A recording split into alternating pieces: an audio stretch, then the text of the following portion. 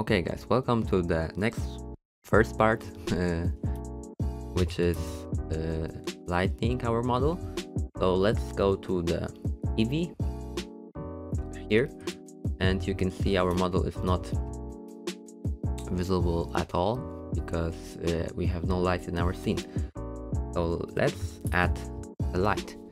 So basically click Shift A to add point light. You can add every light that you want, but in this tutorial I will use point light because they give me the best result that I want. So yeah, it's very weird position now and it looks very weird. So maybe let's move it up on the Z-axis and move it about 7 meters up because I want this light to be above my model. And I want to move it behind our model too. So let's go to the right view and move it behind a bit. So 3 meters is okay. And let's go to the front again. So as you can see, this light creates a nice rim light on each side of our shoulder. But also it created this not really nice light on the neck. So I want to move it so it will only affect one side and the other it will affect less. So let's move it to the left first, and I move it around here so you can see that it affects only this one. And this is quite harsh now and sharp, and I don't want my light to be that sharp. So let's go to the properties of the light and let's increase the radius of the light to about 5 meters. And you can see now it is more smooth and less intense. And we want to repeat that process on the other side. So let's duplicate it. So click Shift D and move it to the right on the X-axis.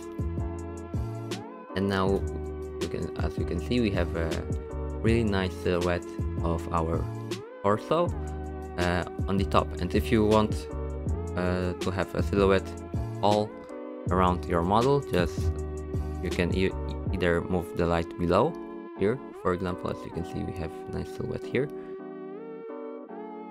Or you can have one big light and you can scale it up. Not scale it up, you can change the radius and increase the energy to be higher. And this will make a rim light.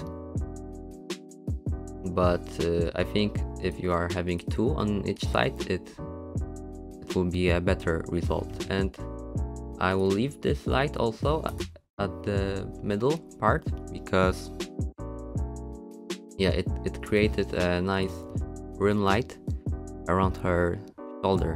No, it's not shoulder.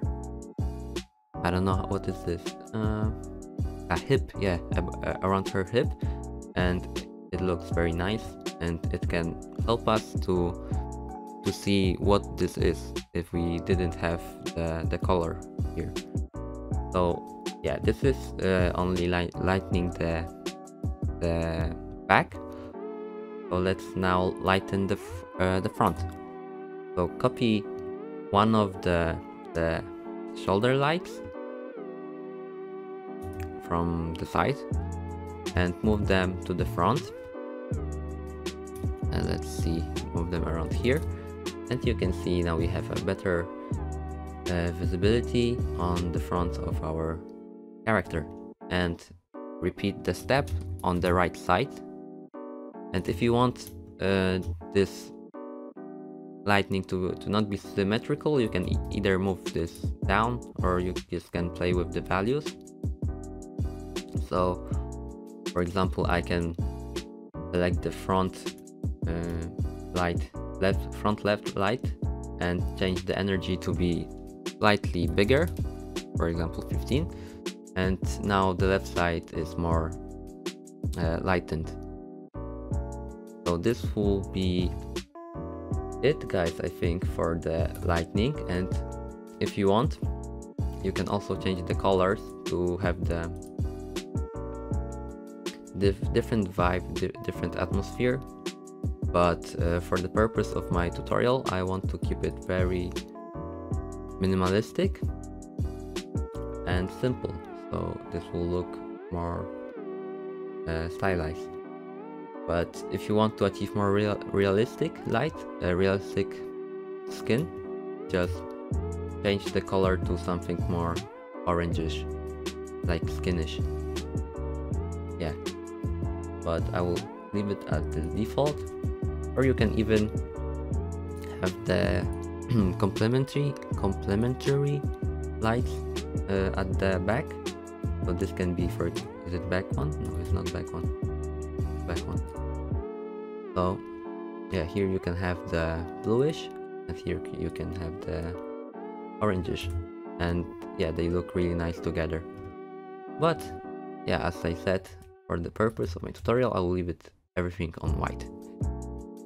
So save your project, how to call it, light, render tutorial, and let's save it in Blender projects.